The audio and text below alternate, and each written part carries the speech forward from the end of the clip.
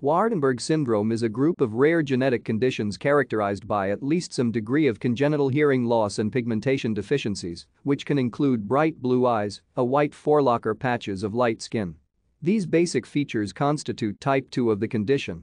In type 1, there is also a wider gap between the inner corners of the eyes called telecanthus or dystopia canthorum. In type 3, which is rare, the arms and hands are also malformed, with permanent finger contractures or fused fingers, while in type 4 the person also has Hirschsprung's disease, which is a congenital lack of nerves in the intestines leading to bowel dysfunction.